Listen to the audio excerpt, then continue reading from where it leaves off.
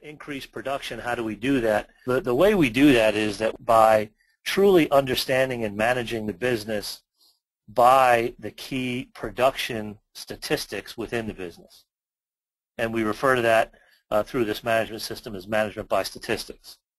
So it kind of begs the question of why, should a business be managed by those production statistics?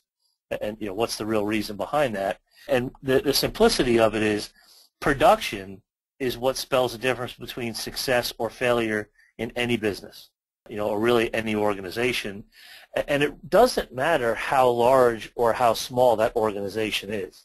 And I want to emphasize that because one of the things that I've heard when trying to implement this management by statistics program in smaller businesses is this concept of, we're a small business, we can't really do that. That's for big businesses.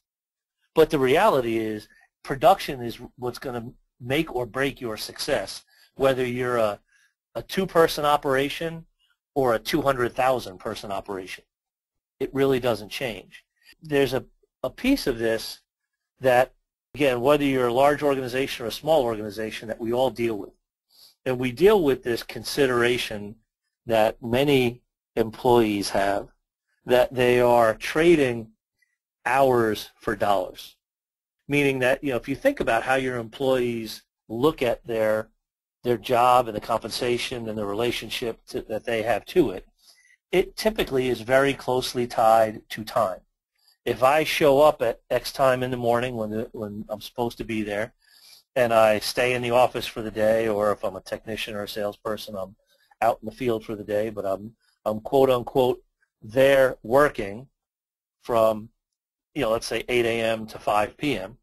By virtue of the fact that I delivered myself to the job and I was physically there, I am now entitled to a paycheck.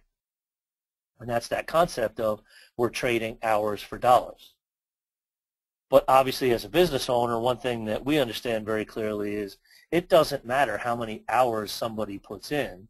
What matters is what gets produced, what gets sold, what transactions we do with our customers, how money comes in the door, and then when that money comes in the door, how well we manage that so that we are actually able to retain some at the end of the day so that less money goes out than comes in and we're left with a profitability. But there's production in all parts of the business that are driving that.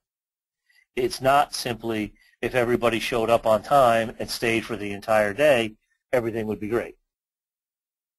So we have to look at what can we do to really change this viewpoint from the standpoint of our employees and our staff so that they slowly or quickly, as quickly as you can do it, get the concept that what they produce in the time that they're there is really going to be the indication, and that's what's going to give you the difference between success or failure.